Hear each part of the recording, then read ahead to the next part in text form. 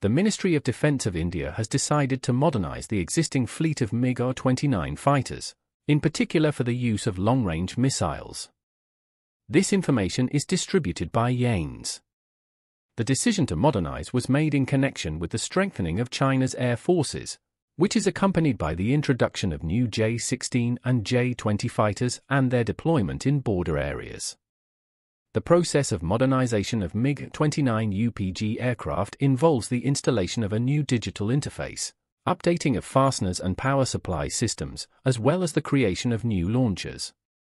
This procedure is planned to take 12 months after the signing of the contract for the purchase of launchers.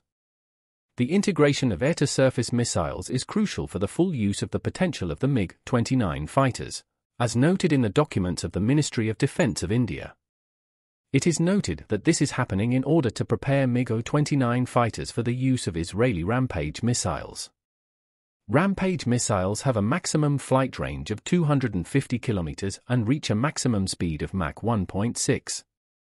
They are designed to target key facilities such as radar stations, communication centers, weapons depots, and airfields.